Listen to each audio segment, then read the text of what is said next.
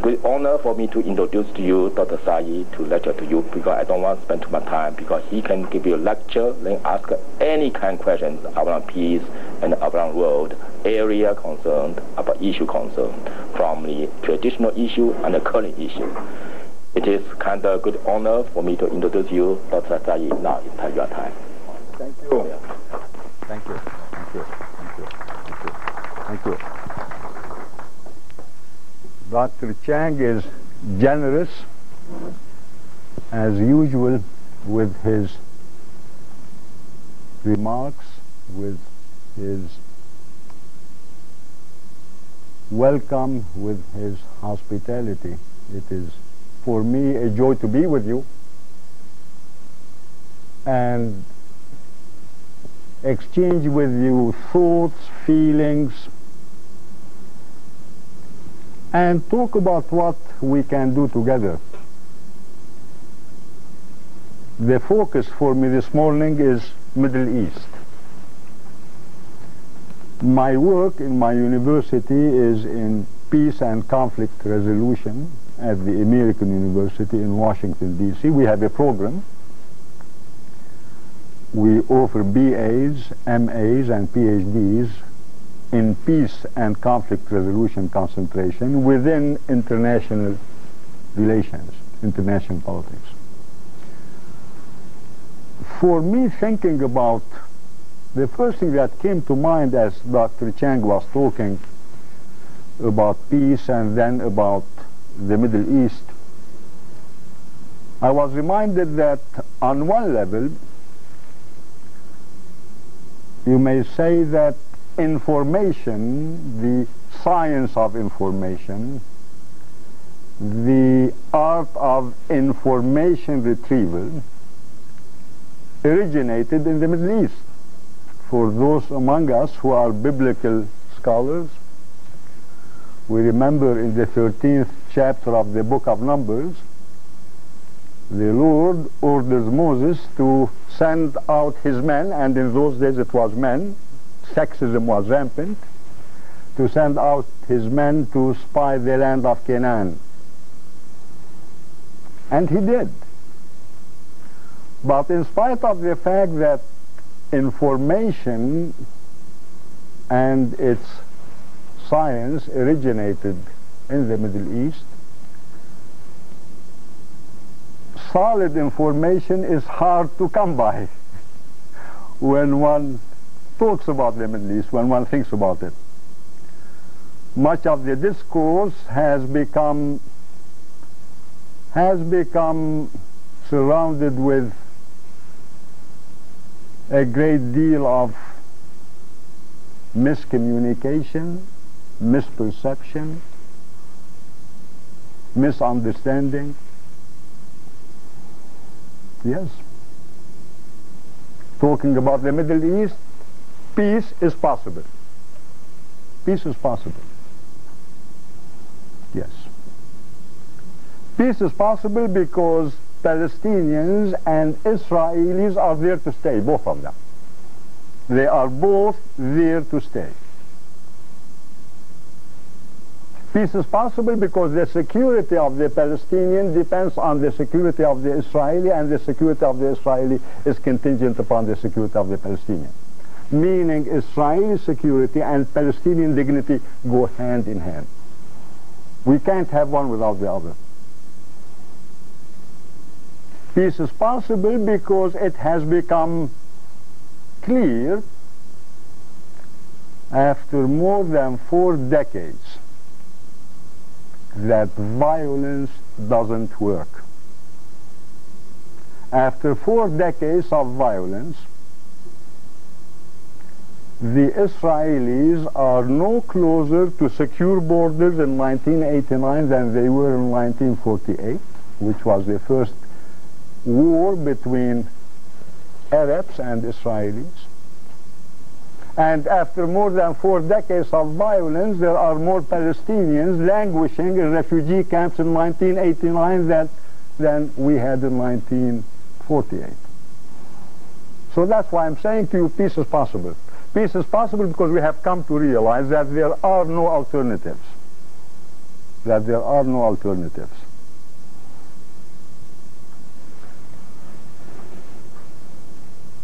But then the question today, since my topic is the peace process in the Middle East, is there a peace process in the Middle East? And I'm confining my remarks to the Israeli-Palestinian situation. You could ask later about Lebanon, we could talk about Lebanon. We could ask questions about Iran, Iraq, we could talk about that too. But focusing on the situation in the Holy Land, first, let me emphasize that there is no peace process today in the Holy Land. There is no peace process. On the level of relationships between the two principal parties, Israelis and Palestinians, not only there is no peace process, there is a process of harassment, of war, of violence. So on the level of the two principal parties to the conflict, that is what prevails at this time. Harassment, occupation, violence, counter-violence. On the level of the relationship between Arab states and Israel, leaving Egypt aside, because Egypt has signed with Israel a peace treaty. On the level of Arab states and Israel, peace process, again, there doesn't exist. The whole issue of peace has low relevance because both sides, Arab governments and Israel, can live with the status quo. It is acceptable. It is manageable from the perspectives of those governments. On the level of Washington and Moscow, there is no recognition on the part of Washington that the Soviet Union should be a partner and a party to the peace process. And again, over there is no peace process. But things are changing, and hopefully we could come to that. Recent developments in Soviet-American relationship suggest that an important area for discussions is opening. So to go back then, to begin with the first thought that I have on my mind, there is no peace process. There is no peace process between the Palestinians and Israelis, no peace process between Arab governments and Israel other than Egypt, and no peace process on the part of Soviet Union and the United States. The second question then I want to raise with you: what are the requirements for a peace process at this time in 1989? What is needed really is for us to begin to develop images of peace. One of the things lacking when we think about Palestinians and Israelis, there is no image, or there are no images of peace. How should peace look like? To have a peace process, we need to begin to identify goals, objectives. We have to begin to identify indicators that we could use to assess as to whether or not we are moving in the right direction. So when we think of what is needed to have a peace process, requirement number one is to have some images of peace, to have some goals, to begin to think of objectives, to begin to think of indicators. What are some of the steps? Persons like myself and others who are involved in attempting to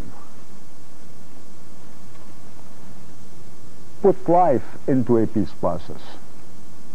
What I can do is share with you my perspective. For me, what is needed, among other things, are the following. Number one, recognition of the Palestine Liberation Organization. There cannot be a peace process unless the Palestine Liberation Organization is recognized. Is recognized as a partner in the peace process.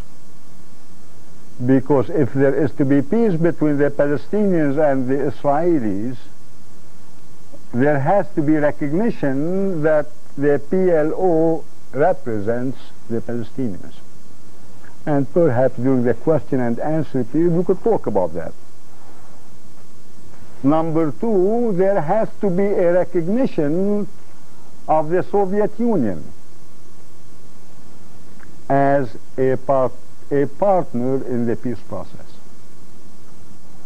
Now, earlier I referred to the Soviet Union and in passing suggested that they have to be included. Times are changing. Those of us who speak with the Soviets have been telling them, look here, if you want to be included in the peace process, you have to demonstrate change on your part. Changes are occurring. Changes are occurring on the level of discussions between the Soviet Union and Israel. It is not altogether far-fetched that diplomatic recognition, diplomatic exchanges are going to occur between both sides. In more recent weeks, the Soviets have indicated to Washington a new flexibility, a changed attitude, that indeed they are interested in becoming involved in the peace process. They have to be involved as partners. Three, to set up a United Nations special office responsible for the peace process, to set up a special office in the United Nations under the auspices of the superpowers and the great powers, whose responsibility will be primarily that of focusing on peace between the Palestinians and Israelis. Now, some of you may raise a question, should that be the international conference? Because there's a great deal of talk about having an international conference. It doesn't matter in a way. If what is needed is an international conference, it could happen that way. But the reason I'm suggesting United Nations and special separate office under the auspices of the superpowers and the great powers, something that would be acceptable to the Israelis. Because the Israelis insist that any process has to have the guarantees, ironclad guarantees that it could work. But on the other hand, the Israelis are also suspicious of the United Nations. So hence the notion of a separate office under the auspices of the superpowers and great powers may respond to that particular suspicion. Four, no party, by that I mean Palestinians, Israelis, Syrians, Lebanese, because negotiations have to include not only the Palestinians and the Israelis, but negotiations have to include those Arab states that have outstanding issues with the state of Israel, that parties to the dispute, to the conflict, go to the peace negotiation without preconditions, without demands for preconditions. Because those of us who work with conflict resolution have discovered the following. Anytime we are trying to resolve conflict, when A and B are trying to resolve conflict, and A and B go to the discussion with demands and conditions, that oftentimes precludes the discovery of other options that could become suggested in those discussions. So when I'm suggesting that we should go without conditions, that is the primary considerations. Number 5,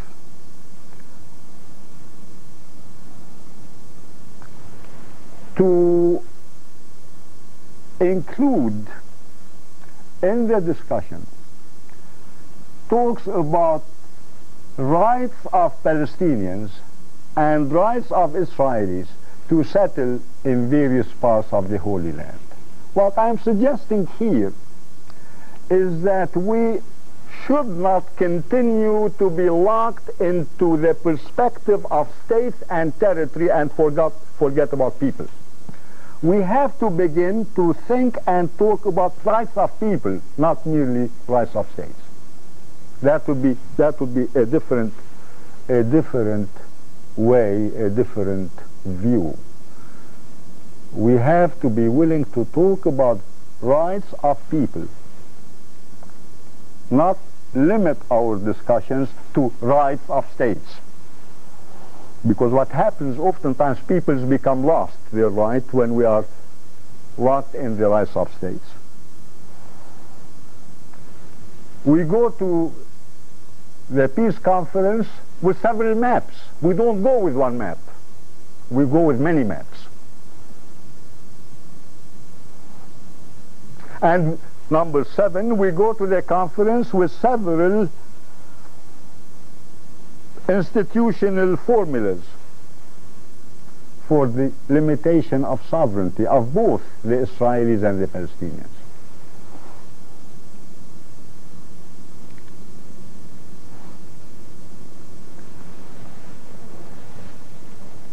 That's sharing with you a thought, some thoughts about a peace process. Now I have a couple of questions to myself and of you.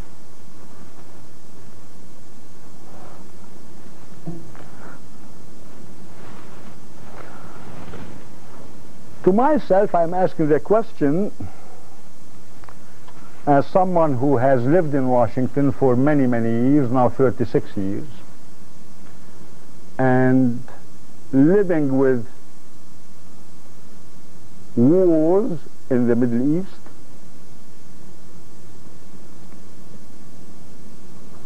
as you know, and if you do not know, it's not for me to depress you, that in the Middle East today, governments spend between 20 to 30% of their gross national product on militarization, between 20 to 30%. That expenditures on arms alone in the Middle East this past year approximated $60 billion.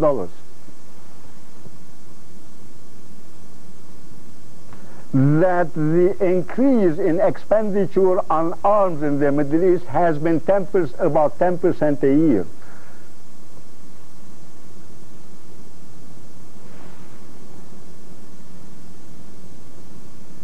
Ten years ago, Middle Eastern governments spent less than $27 billion.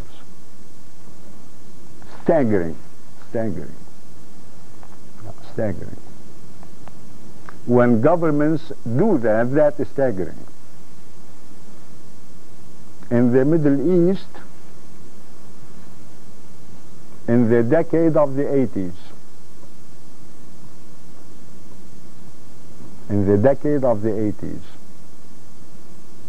more than 1 million people were killed. That's right. That's right. So we are dealing with a situation that is tragic. That is tragic. So as we talk about where do we go from here, where do we go from here?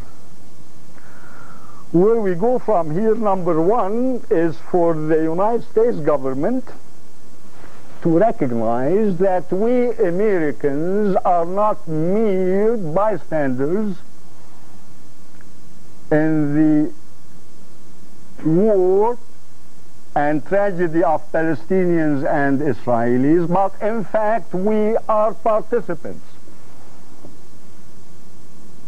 See, oftentimes we Americans in Congress and in our discourse on television and in the newspapers, we talk and behave as though we are merely innocent bystanders. Why can't those Jews and Arabs get together and solve their problems in a Christian spirit? As one American diplomat commented many years ago. Number one, we Americans have to accept responsibility as participants in that tragedy. We arm that tragedy materially as well as with arms. Oh, the Soviets do too. I'm not in any way letting the Russians go scot-free. In fact, when we think of wars and arms in the Middle East, unfortunately, even the Swiss government has been selling weapons in the Middle East. Such a neutral nation as Switzerland. There is hardly a nation that has not benefited from the tragedy of the Middle East. But I'm here in the United States, that we Americans, we are party to the conflict. We are not mere bystanders. That we are party to it. We are party to it in our legislation, day to day, in the billions of dollars we provide, in the arms we transfer. We are.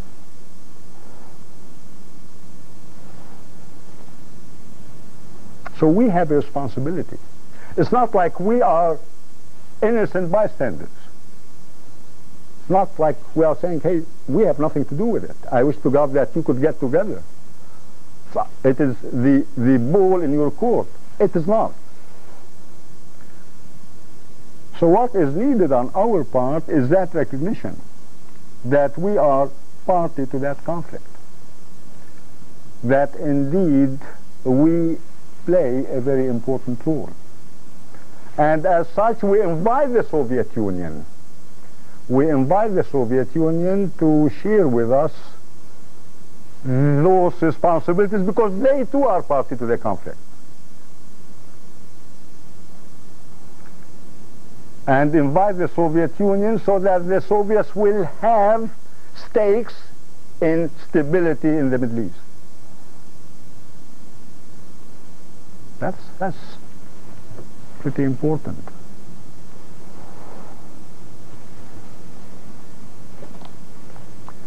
Specifically, what we Americans can do is for the President of the United States to adopt a very bold position and to tell Israel, the Palestinians, and the other Arabs, this is what we Americans, as participants in this conflict, offer. Number one, we offer that 242 Resolution B242 be amended. This is United Nations Resolution 242 to be amended. To be amended to include the following principles. Number one, to call for Palestinian self-determination. Number two, to call for negotiations under the auspices of the United Nations Security Council with a separate United Nations office, sponsored by the superpowers and supported by the other three great powers. Three, recognition of the legitimacy of both parties to the conflict. That the Palestinians, the PLO, reassert its recognition of the state of Israel as the PLO did a few months ago, and that the Israelis also acknowledge and recognize the legitimacy of the PLO, because if you and I cannot recognize each other's legitimacy, we cannot negotiate. If I think of you as non-existent and you think of me as unreal, we can't negotiate. Number four, for President Bush to declare a moratorium on violence in the Holy Land pending a peace settlement with the support of the Soviets. Moratorium on violence in the Holy Land during the process of negotiation. Number five, even more courageous and more bold, for the government of the United States, with the support of the Soviet Union, to enforce an arms freeze in the Holy Land. Both superpowers will agree there shall be no transfer of arms to the Holy Land.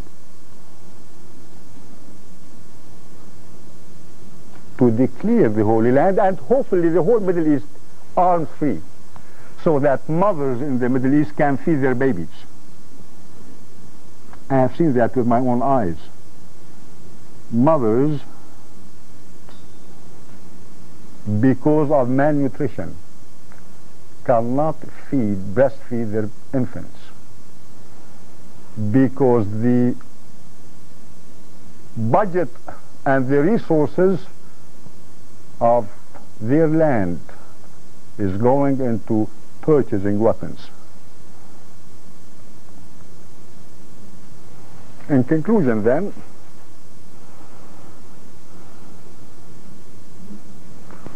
what can the Palestinians and the Israelis do? The question. They have to do a great deal of changing their own perceptions. Both sides. Both sides have to work hard at changing their own perceptions. The Palestinians have to understand and recognize the fear of the Israelis. And the Israelis have to understand and empathize with the anger of the Palestinians. For the Palestinians and the Arabs to understand that they can indeed alter the behavior of the Israelis. And for the Israelis indeed to believe that they can alter the behavior of the Arabs. Part of the tragedy is neither side believes that it can affect a change in the attitude of the other side. When one speaks with Arabs, the Arabs say there's no hope. And when one speaks with the Israelis, they tell you no hope, you can't trust the Arabs.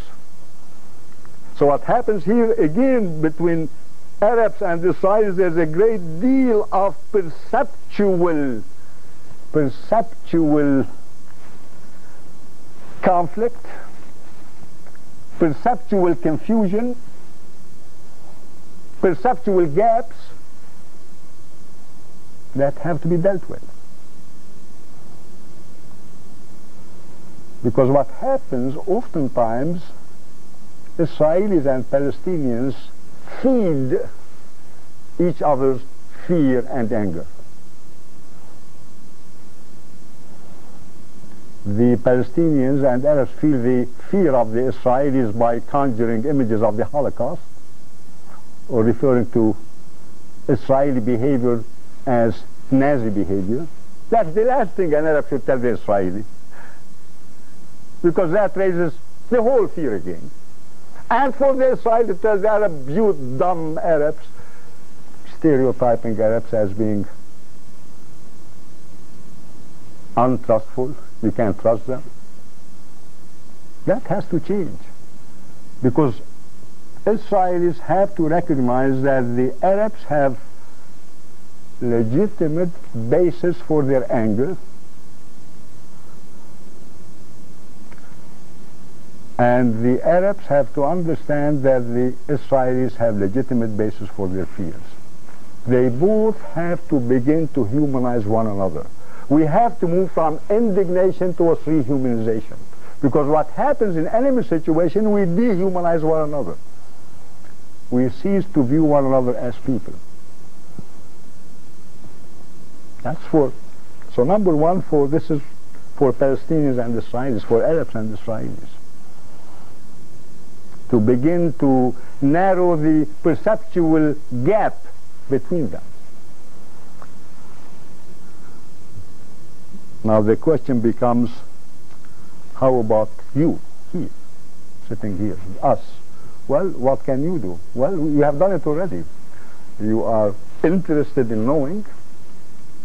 That's great. Learning more, opening ourselves up to know more, but we can do more than that.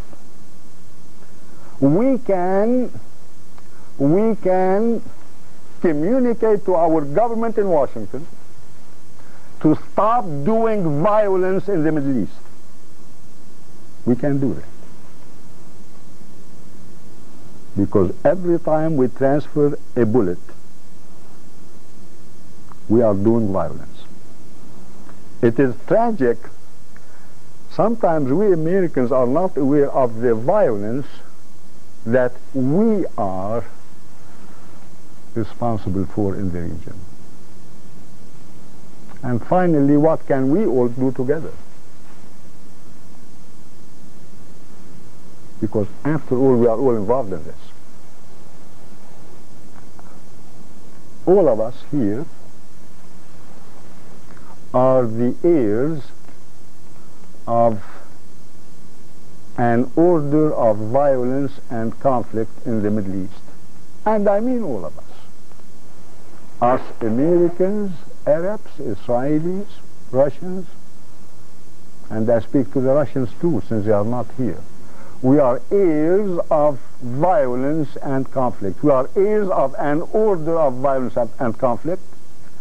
Let us, beginning with now, to commit ourselves to become architects of a new order of justice and peace in the region. Justice and peace. It's in our hands. It is in our hands. And ask ourselves the question, can the lure of Isaiah, when, and again, those were sexist days, when men shall dig their swords into plowshares, and I should add, when women and men dig their swords into plowshares. Let us make that lure of Isaiah a reality, that instead of the swords we have the plowshares, and let the Middle East blossom again, as it did, as it was, as it has been. And let it not be said about us, particularly those of us here who either come from the land of revelation or who are participants in the Abrahamic tradition of the land of revelation, let it not be said about us that we could not see the light upon our own path. And for me personally, as someone who was born in Syria and someone who is part of the Arab culture and someone who is part of the American civilization and someone who is part of the planet, what I want to say to you is to ask myself the question, has the land where the first brother killed his brother, has that land learned since the beginning of time? And my answer is yes, we have learned. Yes, we have learned. We have learned that in peace we can thrive, and in violence we become destroyed. Thank you for having me with you, and thank you for giving me this opportunity to express my thoughts before you. And I want to thank Dr. Chang again for making it possible for me to be here, because this is an enterprise that all of us are affected by, and every one of us can make a difference. That's what I want to conclude with, that indeed every single person here, every single one of us is a chosen person. Every single one of us is a chosen person who can deal with the great issues that are confronting us. And every one of us can make a difference. Thank you, Dr. Chen. Thank you. I think Dr. Saeed's speech gives a most comprehensive formula, issues, advice for the peace process in the Middle East, because it's based on humanism, justice, and the eternal peace. So I think not only Dr. Saeed suggests the government, the people of all the world is participant. We in this classroom, we are all the participants. I think we thank you very much. If you have any questions, you can ask Dr. Saeed to answer you. Thank you.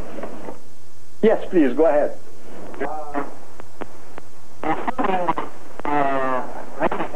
PLO does lead to an understanding between the Israelis and the Palestinians. What effect? How can that affect the foreign policy of all the other Arab countries, notably Libya and Syria and Iraq, not to mention Iran? If war is to be continue to be the settled foreign policy of those countries, what hope is there that a peace between the Palestinians and the Israelis will endure? That's definitely one of the challenges facing any peace process in the region.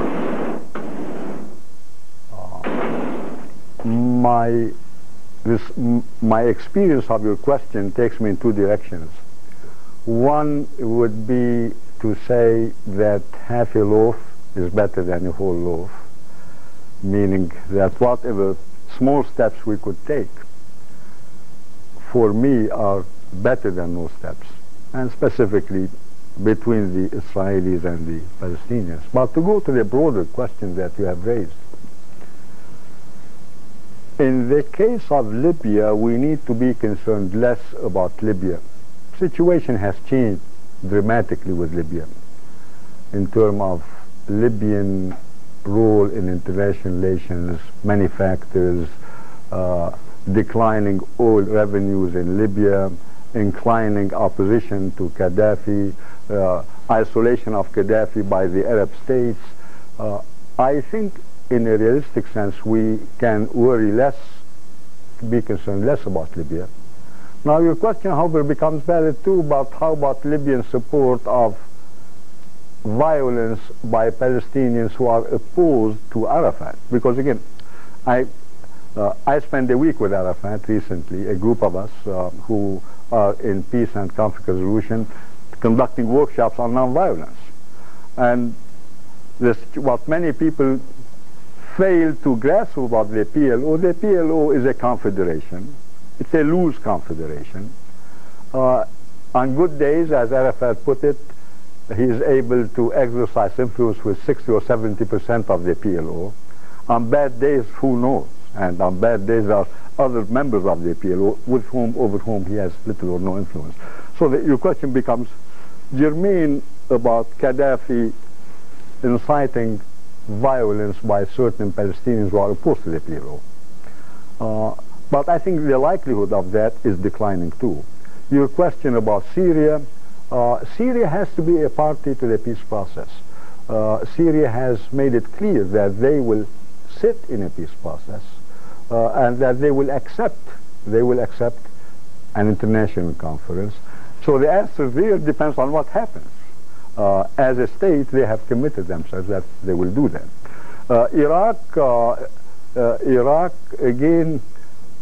Iraq yesterday, 2 days ago, started coming up with some ideas about a peace plan.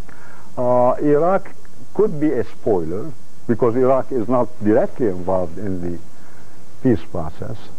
Iraq could also support violence by certain Palestinians who are opposed to the leadership of the PLO, possible. That's something to be concerned with.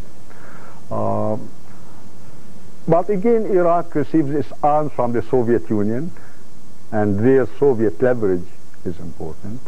Iran, conditions are changing in Iran. Iran is hurting pretty badly. In fact, today I was supposed to be in Tehran. On one level, it was my choice between Muncie and Tehran. There's a conference that began this morning.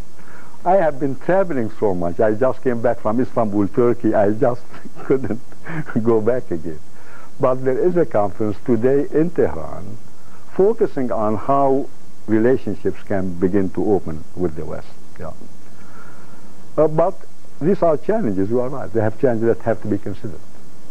Saudi Arabia? Oh, Saudi Arabia has been pretty flexible and supportive of a peace process. But to go back to what I said earlier in my presentation, that government can live with the situation, whereas Palestinians and Israelis, I mean, I'm talking about the Palestinian and the Israeli. It's hard it's for them to live with the situation of fear, harassment, intimidation on both sides is one that is becoming less and less bearable. Please go ahead. Yeah. My question is, I would like to go a step back what he was referring to. How did the Palestinians become unrecognized in the first place? If a guy who lives in France or born in France, he's called a French.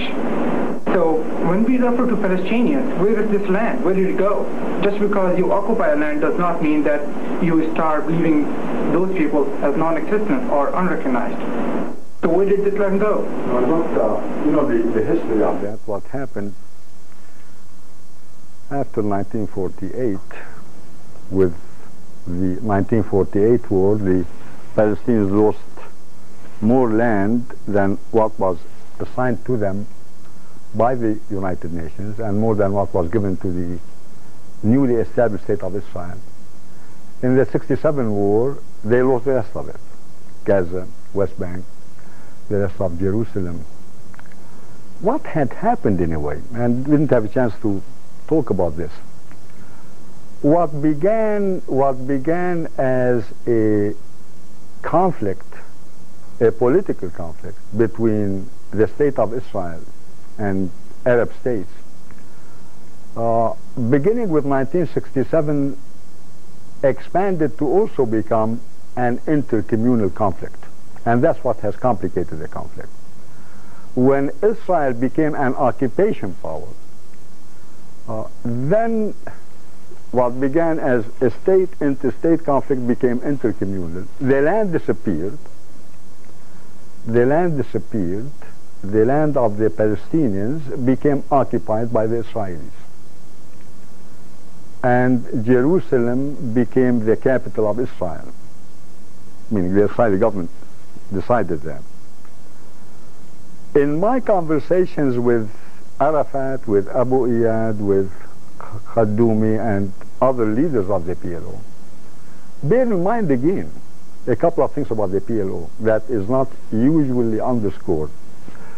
Number one, the PLO is probably one of the, relatively speaking, most democratic institutions in the Middle East. By that I mean there's give and take, there's discussion, there's leeway, there are agreements and disagreements. Number two, the PLO leadership has announced that it recognizes Israel as a state, it renounces violence against civilians, it renounces terrorism. The Israelis will say, but we don't believe them. Well, that becomes another issue. There has to be mutual faith. Then the Israelis will say, look at the violence practiced by Abu Nidal. Well, Abu Nidal and Arafat do not communicate. Well, then the Israelis will say, but that's not our problem. The point I'm making there is that the leadership of the PLO, I am convinced personally that after 1982, after what happened in Lebanon to the PLO, it took the leadership of the PLO maybe about 5 years, by 87.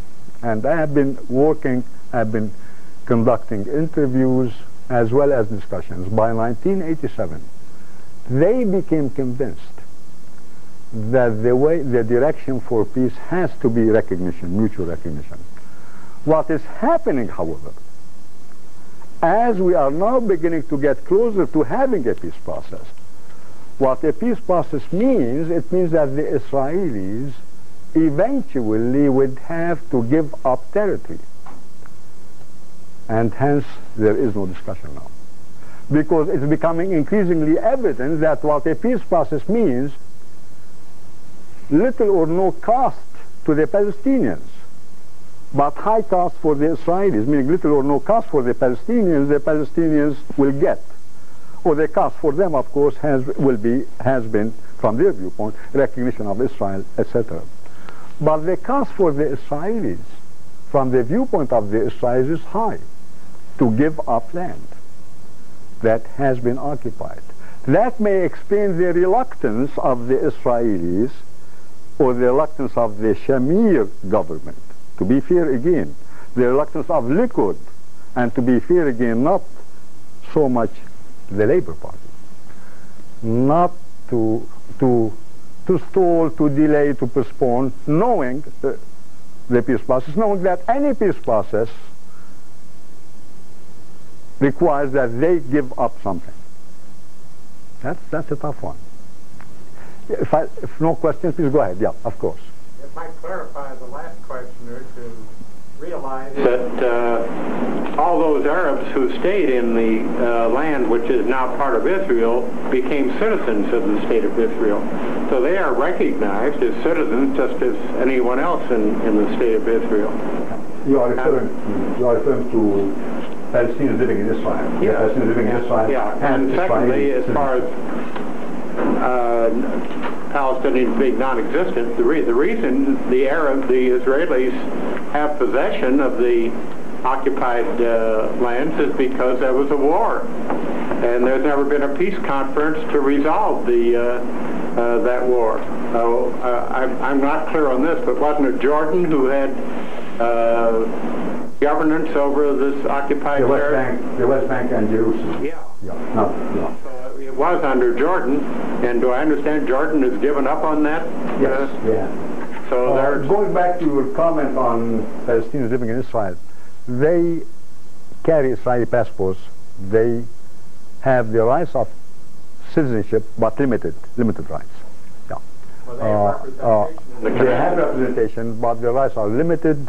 in a number of ways, but they do carry Israeli passports. They are Israeli citizens. Okay, now, if you speak with them, as I do, with Palestinians living in Israel, they accept their situation, but they are asking for revisions in their status to be given equal rights, equal opportunities. They are not given equal opportunities in education, in many other areas. So that's part of the question. As the other part of your question, yes, the wars of 48 and 73, and 67 altered the maps. The question, part of the question that came from there, take part of the issue right now. The Palestinians living in East Jerusalem, Jerusalem is considered to be part of Israel. It's by the Israelis the capital of Israel. However, there are Palestinians living in East Jerusalem who are not Israeli citizens. Those people do not enjoy any citizens' rights. In fact, one of the issues right now is whether or not they can vote in the proposed election. And the Israelis have said no, they cannot vote in the proposed election. So one has to refer to the Palestinians living in East Jerusalem and the Palestinians living in other parts of the West Bank as well as Gaza. They do not have rights at this time since the beginning of the Intifada. They are practicing resistance to Israeli occupation. Some of the resistance is violent, maybe about 15%, and I'm referring to the petrol bombs and to the stones. But 85% of the resistance is total nonviolence. It includes boycotts, refusal to pay taxation, the development of parallel organizations, and in fact what is occurring with the Intifada is one of the examples of nonviolence that is being emulated, or attempts are made to emulate that. In many parts, when we met Arafat, since Professor Gene Sharp from Harvard and myself are pretty much involved with nonviolence, Arafat asked Gene Sharp, he said, Professor Sharp, how much of the Intifada is nonviolent? And Gene Sharp, who makes a study of nonviolence, he said about 15% is violent, 85% is nonviolent. Arafat said he was serious in asking the questions, because what we were trying to tell the Palestinians, Sharp and myself, Gene Sharp, is that nonviolence is more effective as a strategy with the Palestinians than violence, because nonviolence practiced by the Palestinians would render Israeli violence ineffective. As we explained to them, what is happening in responses to the Intifada, I think part of what has happened, I traveled a great deal in the United States. Many Americans, it took the Intifada for many Americans to discover, including many American Jews, that Israel is an occupation power. They didn't know this. I mean, suddenly it became clear to people here that Israel is an occupation power. And part of what altered perspectives in the United States, and perspectives continue to change, have been the scenes on television of Israeli soldiers beating up, breaking arms, and other means of physical violence in retaliation against the Palestinians, some of them throwing stones, others not throwing stones, and the situation has become much more complicated. Yeah, please go ahead, yeah. We didn't hear recently about what they call it, the Palestinian state at the West Bank. So what's your opinion about that? If you want to ask me about my image of peace, is one that emphasizes a two-state solution, an Israeli state, the state of Israel, and a Palestinian state. This is acceptable to the PLO, acceptable, I would say, to many segments of the PLO at this time. Unacceptable to the Israelis. The Israelis do not accept a two-state solution.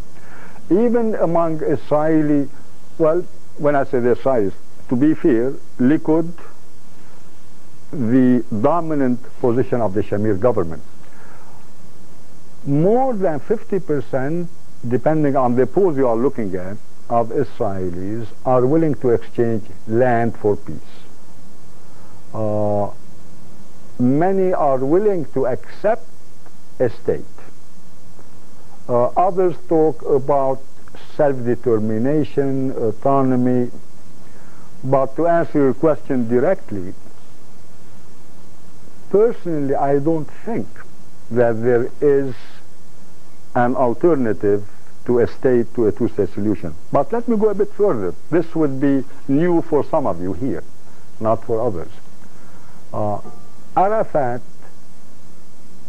and his immediate leadership, granted, not everyone agrees with Arafat, because, let me emphasize again, there are members of the PLO who disagree with them, went further and said in discussions public with those of us who have been meeting with him, and we keep close connection in the sense that we exchange, we ask him questions, those of us who are non-violent. Arafat said, look here, I accept a state, and I think we the Palestinians will accept a state, and if the Israelis want to have a confederation with us, we'll accept a confederation. Yeah, and then that Jerusalem became a federal city for both of us. He has said that. Now, those statements of Arafat do not have access to airtime as some of the other statements. Now, many people say, well, does he mean it? My response to that, as someone who is trained as a political scientist and have been working with it for 31 years now, none of us can gauge the sincerity of political leaders. However, we can practice our analysis. And my analysis tells me that he does. That Arafat and the leadership of the PLO, what he was saying, he said, look, if we have two states, I will enter a confederation, but I will enter a confederation only from a position of what? Of having a state. Then we can talk about a federal city in Israel. Then we can also talk, Arafat has said, about Israelis and Palestinians living in different, Israelis living in different parts of the West Bank. Some people have been talking about the idea of cantons, like in Switzerland, that there could be cantons. I have a feeling that at this time, and maybe I will conclude with this, that at this time nothing short of a bold diplomatic position on the part of President Bush can begin the peace process. Nothing else could do it. Indications thus far are that the Bush administration is pretending to try to create a peace process. I say to you, as of today, 20th November, there are no signs other than pretensions. If President Bush were to make a bold move, I believe it can happen. And I believe the Soviets are ready to follow. I really believe that. I honestly believe it. And that's why I'm pretty optimistic. And thank you very much. Thank you, Dr. Sayi. I think